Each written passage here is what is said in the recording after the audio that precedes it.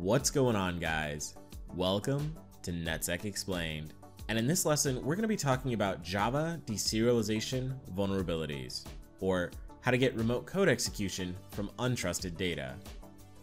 Now, this lesson we're going to do a little differently. Instead, we're actually going to split it up into 3 separate lessons, where this first one, we're going to be talking about serialized data, understanding it, and why deserialization is so powerful. In the next video, we're going to be talking about how to find potential deserialization vulnerabilities from both a black box and a white box perspective. And then in this last video, we're going to show you how to actually exploit Java deserialization vulnerabilities. So let's go ahead, get started, and jump right in. The first thing we want to understand is, what is serialized data and why do we need it? Well, if you have 2 applications that need to talk to each other, then you need to transmit what's in application A's memory into application B in a way that application B can understand it. So a very common form of serialization that you should already be familiar with is JSON. JSON is considered a data-only type of serialization, which means that it's fairly secure. So JSON only allows certain data types to be transmitted. We see here we have the string, John Doe, the integer, 28, and a Boolean, which is a true-false value.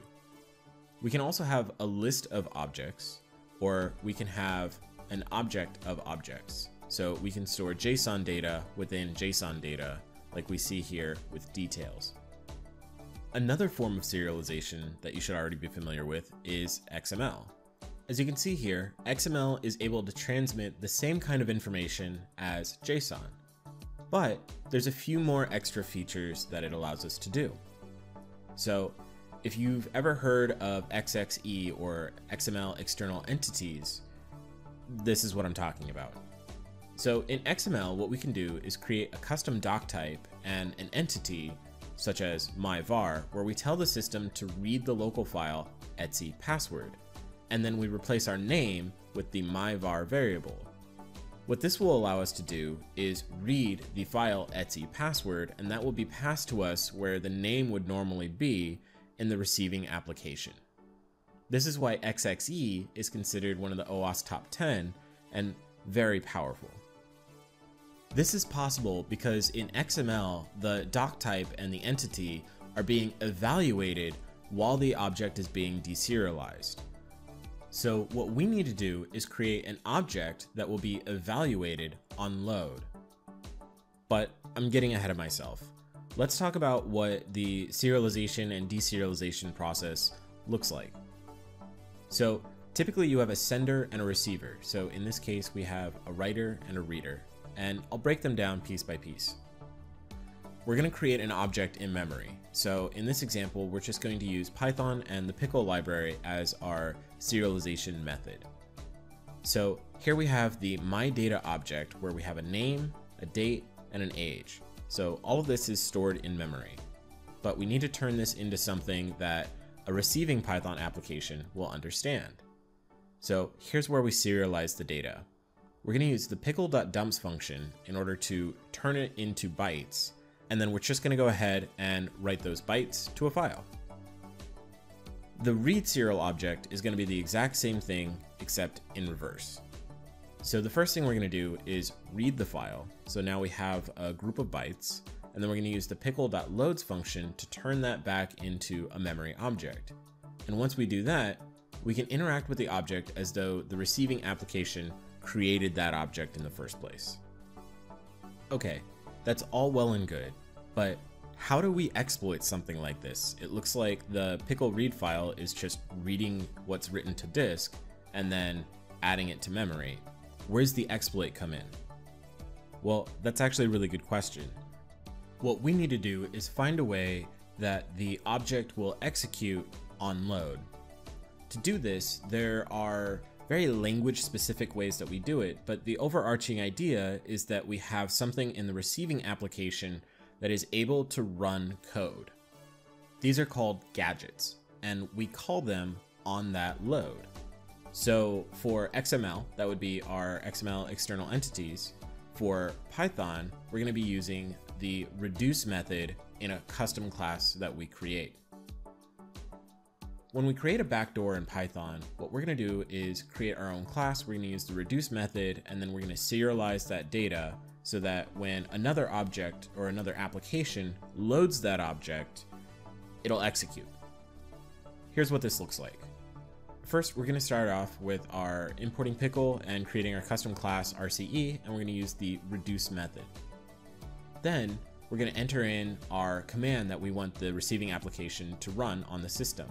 So in this case, what we're going to do is use os.system, and we're going to have a pretty typical bash backdoor using netcat and a file input output kind of operator. Then, just like before, we're going to serialize the data with our pickles.dumps, and we're going to write it to file. Now we have our backdoored object.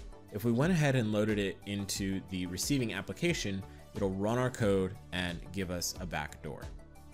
Now, I use Python here because I think it's easier to understand this class of vulnerabilities. With Java, it gets significantly more complicated. So for example, here we have our os.system.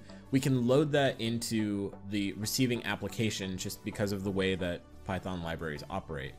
In Java, it's going to be significantly more difficult because we have to make certain assumptions about the types of libraries that are loaded into the receiving application. Now, there's only a handful of these gadgets for Java that'll actually execute code on load. And so we'll see that once we get more into the actual exploitation of Java deserialization, but we're going to be using a tool called why-so-serial, where researchers have already identified all of the potential Java code execution gadgets. And so you just run down the list and see what actually runs. To recap, what does our deserialization attack chain look like? Well, first, we need to identify a vulnerable read function. A vulnerable read function is any sort of deserialization method that takes untrusted user data without any sort of sanitization. Then we're going to go ahead and locate an available gadget, what will allow us to execute code on load. And then we're going to craft our exploit payload, and we're going to submit that payload to the target application. And as we continue with these videos, we're going to see how to do this step by step. As I mentioned earlier in this video, the next video, we're going to be talking about how to identify vulnerable read functions or candidate points from a black box and a white box perspective. And then in the last video, we're going to cover the last 3 points by actually exploiting Java deserialization vulnerabilities. Well, that's all I have for you guys today. For more information, check out the links in the description below, and don't forget to like and subscribe to see more videos like this. I'll see you next time.